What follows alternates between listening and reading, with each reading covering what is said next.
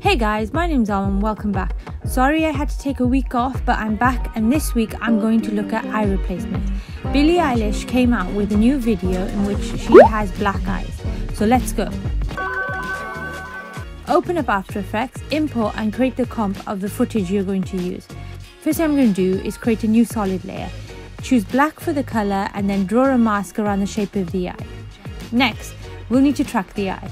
Now, I tried Mocha and just tracking, but it didn't work. So the best way I found was tracking the eye and then stopping the track when he blinked. Then moving forward a few frames and repeating the process. Don't worry if your track moves when he blinks, as we're only going to apply the track data to a null object. Once you hit Edit Target and select Null Object and then click Apply, we'll be able to go back and delete the track points we didn't need.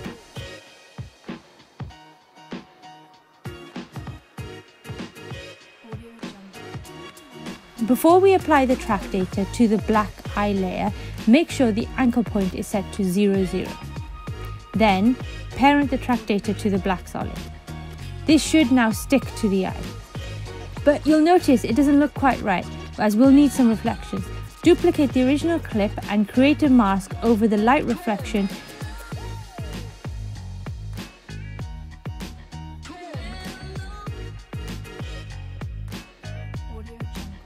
and right-click, time and freeze frame this.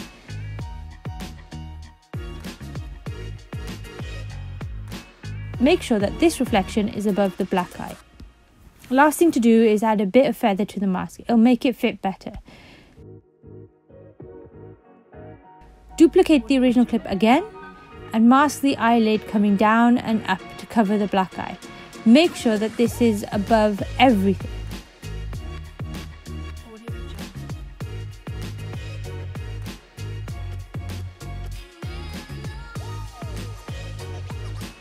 Last thing we need to do is add a room reflection in. Duplicate the black eye, import an image of a room. Turn it to 3D and rotate it 180 degrees.